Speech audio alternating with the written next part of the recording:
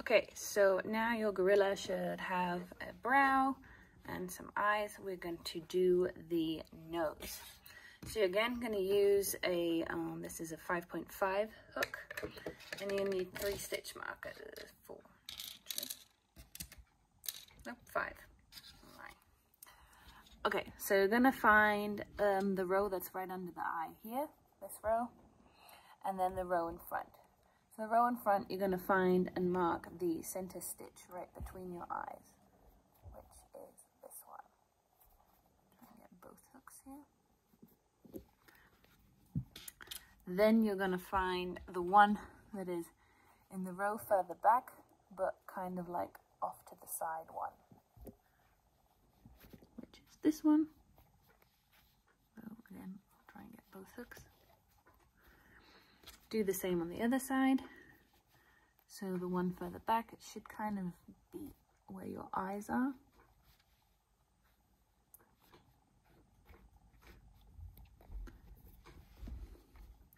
Is that it?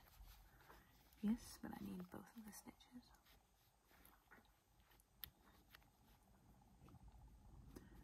Being very fiddly on the minis. There we go.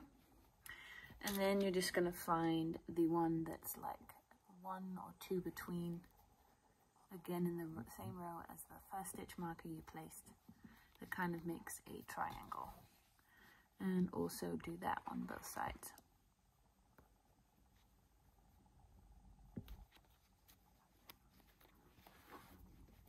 There we go. Double check your layout kind of makes sense. Here we are. And then again, get your 5.5mm hook, and you're going to go into the first one from the outside inwards, which should be your normal direction. Grab your contrast yarn, leave a nice long end, and pull up a stitch. Then you're going to HDC 3 into this back stitch under the eye. So I'm actually going to undo my stitch marker. So I'm going to yarn over, go into this stitch, pull up a stitch, go through all 3, yarn over, go into the stitch, all 3, yarn over, go in, pull up a stitch, all 3. Now what I'm going to do is I'm going to turn the head around so the snout is facing away from me. I'm going to enter this middle stitch from the inside to the outside. This is important to kind of shape the nose. And I'm going to slip stitch into here. So I'm going to yarn over and go through all 3. It's a bit fiddly with such a tiny hook.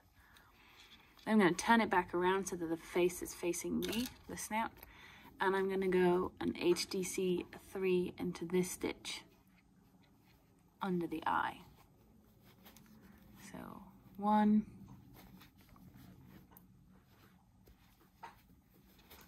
2,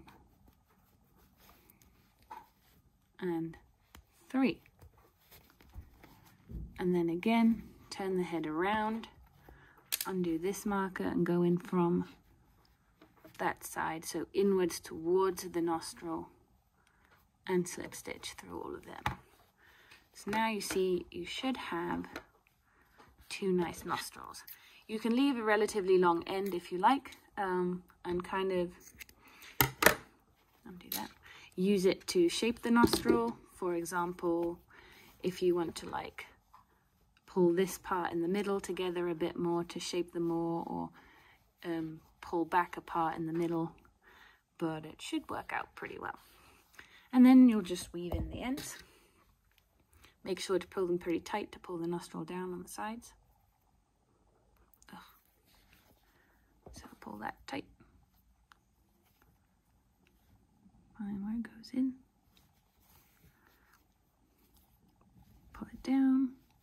Just gonna weave this in. And then I will weave in the other side.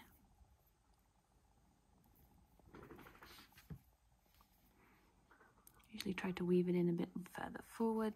That kind of pulls the side of the nostril down. So go in a bit further forward.